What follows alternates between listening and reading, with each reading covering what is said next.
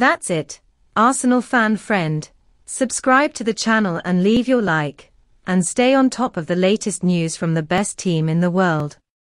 Brighton are expecting a battle to sign Leandro Trossard in January, with Arsenal looking to rival Tottenham over the signing of the Belgian international.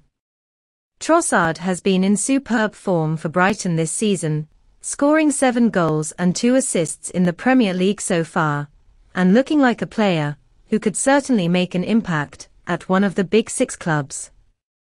According to TalkSport, Brighton look primed for the January transfer of Trossard, and will be asking around £25 million for the 28-year-old, sought after by both Arsenal and Spurs. Arsenal boys, leave your like on the video, so we grow together with the best team, Arsenal. Thank you. It remains to be seen who will win the race to sign Trossard, but he would no doubt be a key addition to Mikel Arteta's squad right now. Arsenal have done brilliantly to move 8 points clear at the top of the Premier League table, but there are still concerns about their squad's lack of depth compared to defending champions Manchester City. With Gabriel Jesus injured, the AFC could do well to sign someone like Trossard to give them more score chances up front in the second half of the season.